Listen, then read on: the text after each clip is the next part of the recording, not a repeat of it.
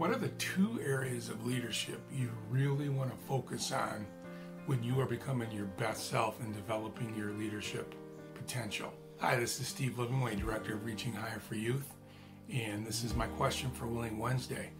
I want you to think about two parts of your game as a leader. One, your inner game, which is your mindset, your thoughts.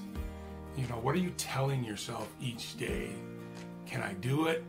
Am I going to try? What am I going to do? That's your inner game. That's your mindset. That's your voice talking to yourself. But you also got to focus on your outer game. That's your action, right? The thought alone, like I got this, isn't enough unless you take action. So if you're working on your leadership skills as a person, two areas, your inner game, which is that mindset, that inner voice, and your outer game, which are those actions that you're working on every single day to increase those patterns, those habits of action that are getting you where you want in your life.